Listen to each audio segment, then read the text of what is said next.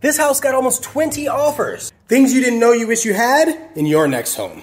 There's a Frisbee golf course directly across the street, and the house has been completely renovated. They converted the garage to add an extra office. Obviously all the floors were replaced, but check out this banister though. You've got an understairs storage for you or your kids or your pets, with plenty of natural light and a whole sunroom extension onto the house. That's pretty wild.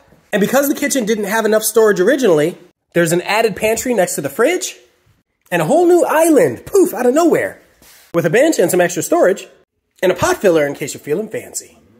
A beautiful ceramic sink, a huge laundry room, a downstairs bath so your guests don't have to run up. Speaking of running up, there's lights here, you just can't see it right now. Bedroom 1, bedroom 2, a second bathroom, and here's your primary.